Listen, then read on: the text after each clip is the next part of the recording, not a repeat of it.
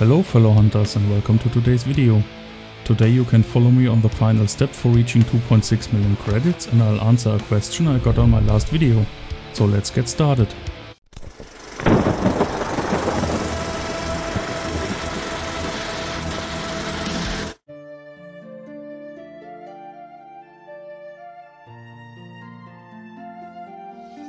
Initially I wanted to release a new Way of the Hunter video a while now, but I had some medical problems and was not in the mood and condition to make serious progress or create videos for about 2 weeks. But now it's in the making and I expect to release it in the near future.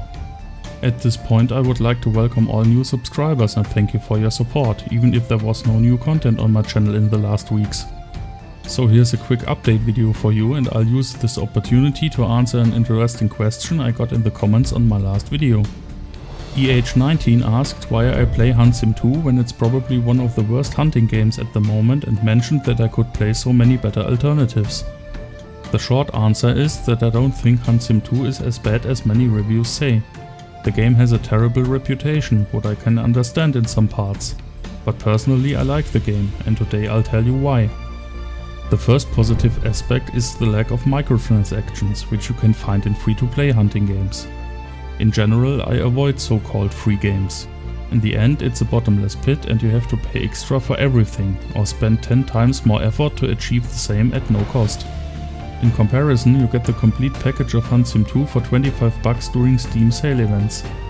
It will be even cheaper if you only buy the Bear Hunter edition of the game. The only relevant and useful DLC is the Bear Hunter pack with unlimited licenses for bears. Weapon packs and the Ranger's Life DLC are optional at best, you don't really need them. The next fact I like is that HuntSim2 has no leveling system. All items are available from the beginning and not locked behind an experience wall. I'm a big fan of sandbox style games and don't like it at all when I'm forced to reach levels to use basic equipment. In HuntSim2 you just need credits to buy weapons and equipment for hunting the animals you want to hunt.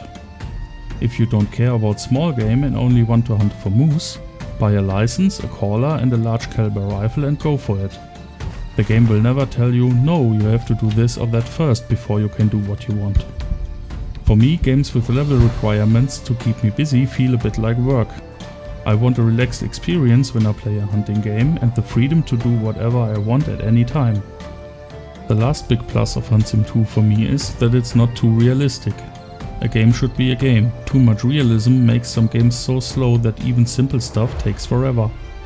If you live a busy life and don't want to invest thousands of hours into a single game, it's not helpful if a title is too time consuming. But that always depends on what you expect from a game and how much time you can invest. I would say HuntSim2 is a great game for people who want a relaxed and entertaining experience at the end of the day.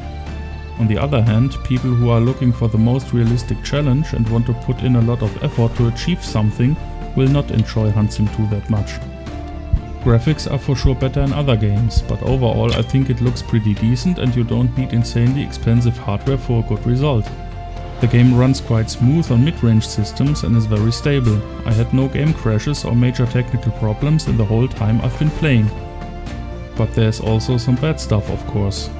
Development was dropped about a year after release. There was only one major update to implement legendary animals and a mediocre story DLC. So content is rather limited overall and this will not change anymore. You can hunt 33 animal species on 6 maps in 3 regions. Other games have a lot more to offer, but I think the content of HuntSim2 will be more than enough for many casual players and people who don't have that much time to play. It takes a while to complete all trophies in the lodge and there will always be a larger animal to upgrade a trophy. Other stuff like the lack of adjustable zoom on the scopes and the quite simple animal AI aren't that relevant in the end. The game is basically not designed for long range shooting and ultimate realism. The visual bugs that will never be fixed are more annoying. Textureless birds are pretty ugly and I don't think it's very friendly to ram a bow into your dog's head when you pet him. But here you can see that the game was made by a small team and a publisher who is not really known for perfectly polished AAA titles. In conclusion, I can say that I had and still have a lot of fun with HuntSim2. I understand that many reviews call it terrible, but it depends on your perspective, what you expect from a game and how much time and effort you want to invest. I consider myself as a casual gamer, and for my needs HuntSim2 has many advantages over other hunting games which require much more effort. And now we come to the end of today's video. I'm currently working on the next episode about Way of the Hunter. It should be ready for release quite soon.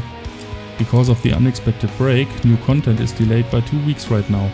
So thank you for your patience, new stuff is coming, but not in the initial planned schedule. And that's it for today. For questions, feedback, or if you want to share your opinion about HuntSim2, leave me a comment below. And as always, if you enjoyed the video, please leave me a like and subscribe. Thank you for your support.